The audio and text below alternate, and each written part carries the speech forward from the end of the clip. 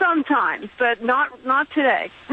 We'll have to fix that, Julian. I'm sending you a copy of my best-selling book, Government Zero. More important today than it was in December. Phone number opens up one line, 855-407-282. Let's go to Florida now. On WFTL in Fort Lauderdale. Adam, welcome to the program. What's on your mind? Hi, I just wanted to let you know that this is, I think, an attack on free thinking from the current Obama regime, because if it doesn't align with their point of view, they shoot you down and they have nothing to do with you but to discredit you. What are you're talking about the doctor fired at the Boston hospital? Yes. It's like no one has a right to an opinion anymore if it doesn't align with their own political agenda. Well, what they found was an email that Dr. Church wrote, which he said evidence proves, the evidence he's going to present is irrefutable, that quote, and I'm quoting now. He said this. He said, behaviors common within the homosexual community are unhealthy and high risk for a host of serious medical consequences, including, he wrote, STDs, HIV and AIDS, anal cancer, hepatitis, parasitic intestinal infections, and psychiatric disorders, his email said. He went on. He said life expectancy is significantly decreased as a result of HIV, AIDS, complications from the other health problems, and, quote, suicide. And so the fact of the matter is that offended an awful lot of people. Wow. And here's the real kicker. Are you ready for this? Some members of the hospital staff who had him fired were offended by Dr. Church's remarks, some of which cited Bible verses. And that's when an investigation into this great doctor was conducted. It's because of his church and Bible relationships. The fact of the matter is he's fired, and he'll probably never get his job back. He is being defended by a lawyer at the Liberty Counsel, who even says, he himself says Church is out of options to get his job back with this hospital, but the ruling does not prevent him from practicing medicine. Well, that's good to know. Now maybe the state of Massachusetts can work on revoking his license for expressing an opinion that doesn't comply with their own. Thank you for the call, my friends. 855-407-282 is the phone number that opens up one line. Any topic is fair game. We'll be right back. I believe in the Second Amendment. It's there written on the paper. The paper. It guarantees a right to bear arms. The paper. No matter how many times people try to twist my words around, I talk constitutional law. I know a little bit about Oh, this. you're a real genius. Yeah, you know a bit about it. That's true. All right, you got the whole story. He knows a bit about constitutional law. That's true. He knows enough to how to get around it. Did you hear his reference? He says, I believe in the Second Amendment. It is there written on the paper. He didn't say in the Constitution. He said on the paper. Like it's a scrap of paper written by some deceased men that has no relevance to the great one. It's unbelievable to me. Meanwhile, the Dow is down more than 250 points amid China economy worries and North Korea bomb claim. That's all.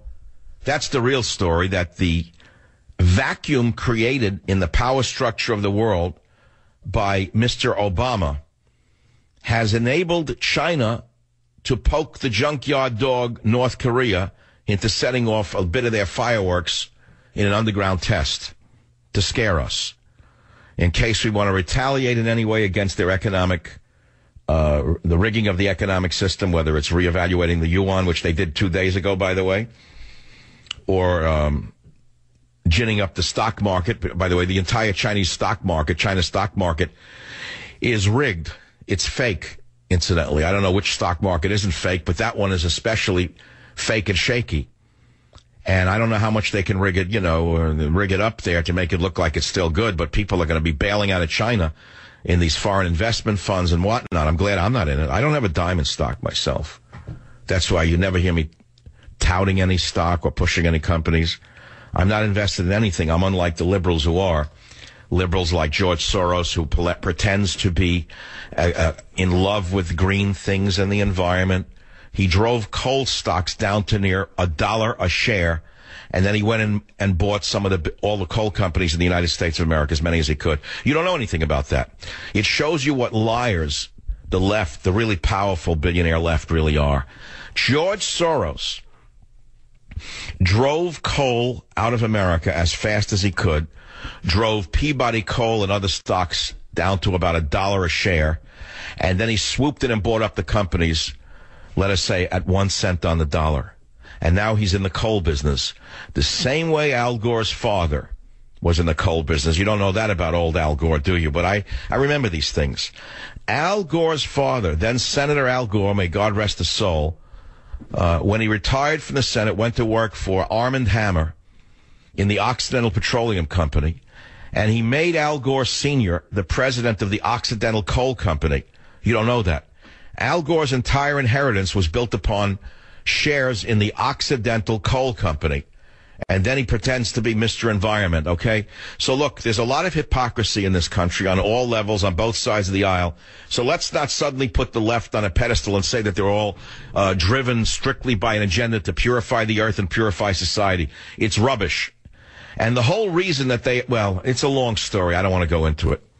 Yeah, I've done it for too many years. For me to repeat myself makes me bored of myself, and I can't afford to become bored of myself, and I won't do that. So we got the H-bomb.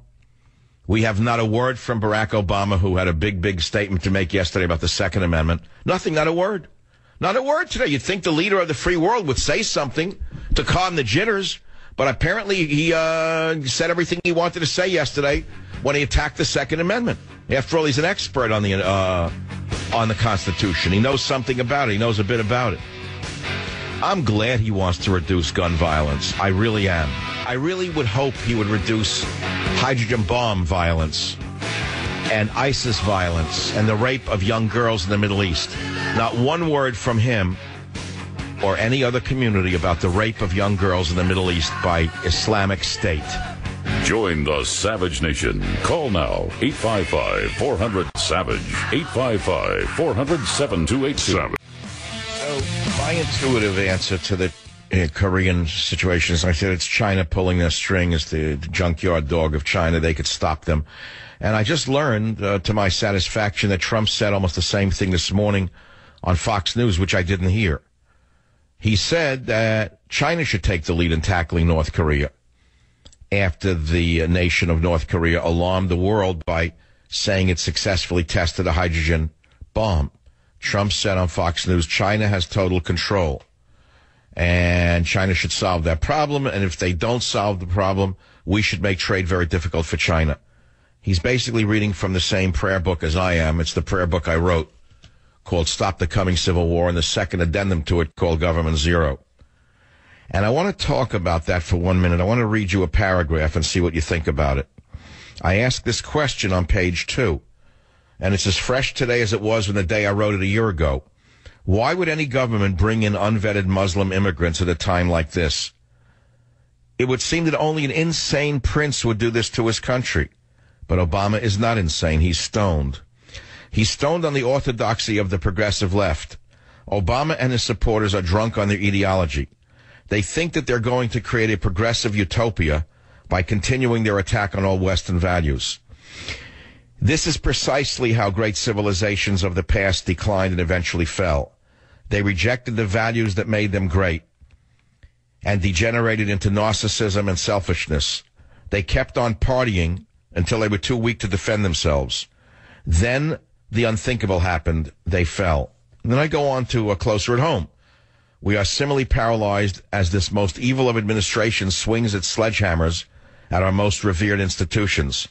A climate of fear grips the people as the sneaks in high places spy on us, sell us out to Red China in a secret trade deal, decimate our medical system, eviscerate our military leadership, evaporate our borders, erase our culture, and attack religion's basic tenets.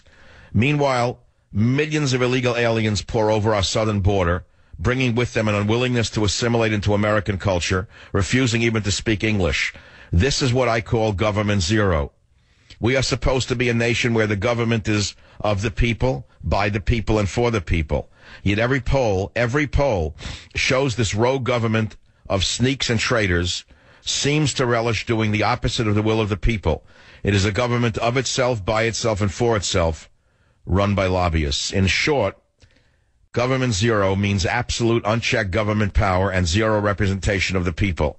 It does not exist to promote conservative or liberal principles. It is not pro-immigration or anti-immigration.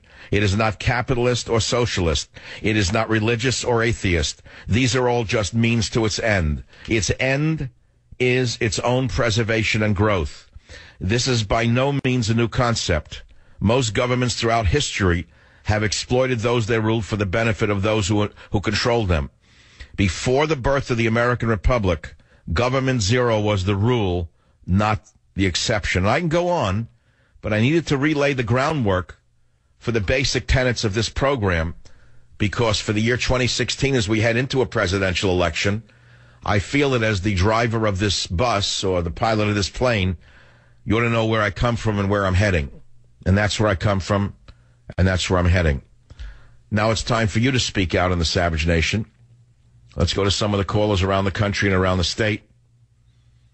KUGN, Jerry in Eugene, Oregon. Go ahead, please. What's on your mind?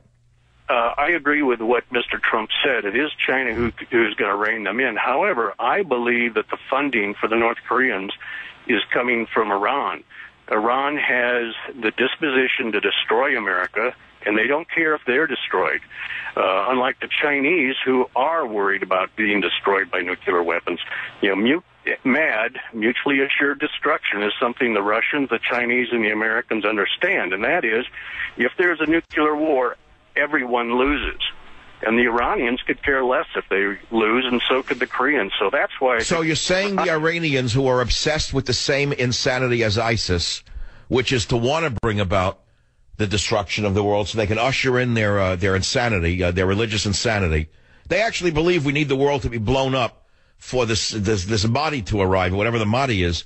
It's the equivalent of the return of the Messiah to them, and it can only happen after the world blows up. That's what you're referring to, correct? Correct. And if they use North Korea as their surrogate to accomplish it, then they are accomplishing their. Why is the United States under Barack Obama backing Iran in the showdown with Saudi Arabia? Saudi Arabia has been our ally for years, even though it's been quite a strange relationship, given that almost all the hijackers on 9/11/2001 were from Saudi Arabia, given that the Wahhabi sect of Islam comes out of the Arabian desert. Nevertheless, Saudi Arabia has sort of been our ally in a fight against ISIS in particular. Why is Obama not backing Saudi Arabia but backing Iran in this showdown? The Iranians and most of the Muslims have found it almost impossible to deal with the Hillary Clinton as Secretary of State and the Obama administration. They treat them very poorly, while the Iranians opened the door to the State Department and the various folks in the Obama administration. Hillary Clinton was not even ever invited back to another Muslim country after her first visit because she was so insulting. But the Iranians were more than happy to talk to our State Department, and the Obama administration, would love to align himself with the Shias of the world rather than the Sunnis of the world. Well, why is that when the Sunnis are the dominant majority?